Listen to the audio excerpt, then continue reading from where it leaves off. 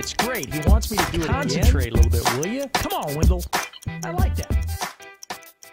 University of Oklahoma center Gabe Ikard was named the winner of the 2013 Wuerffel Trophy. The award is presented annually to the college football player who best combines exemplary community service with athletic and academic achievement.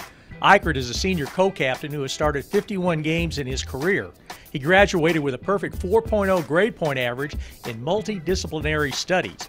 Ikard is also a finalist for the Senior Class Award. Oklahoma Athletic Director Joe Castiglione was given the John L. Toner Award for Excellence in Athletics Administration at Tuesday night's National Football Foundation Awards Banquet in New York City. Also at the dinner, Nate Boyer, the starting long snapper for Texas, was presented with the Football Foundation's Legacy Award. 32-year-old Boyer, a Green Beret Bronze Star recipient, is the first active player to receive the Legacy Award.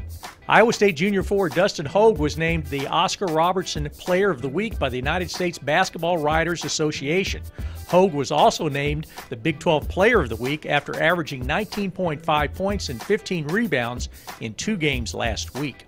The Big 12 Conference has launched 2 social media contests in conjunction with the league's 6 bowl games.